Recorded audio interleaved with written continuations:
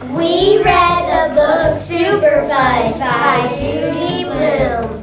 It is about a boy named Peter who is in the 6th grade. He lives in New York. Surprisingly, they moved to Princeton, New Jersey for a whole year. Before that, a baby comes and they call her Tootsie. But none of that is compared to Peter's biggest problem. His younger brother, Fairly Drexel Hatcher. Fudge is always driving him up the wall.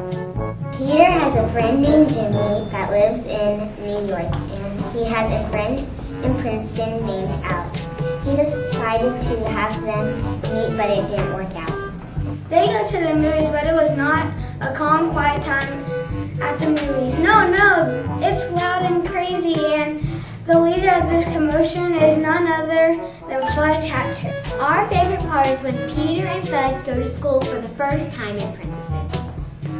Peter is concerned about going to school in Princeton, especially with Fudge. When Fudge's teacher calls him Farley and refuses to call him Fudge, he throws a tantrum. He sent her to another class, and when he was leaving on his old class, he couldn't just give a regular goodbye. He said goodbye, rat face, to his teacher. You should read this book because it is funny and very entertaining. Who knows, you may even relate to Peter if you have a very annoying brother like he does.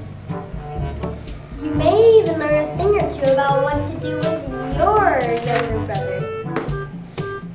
And that's why you should read Superfudge.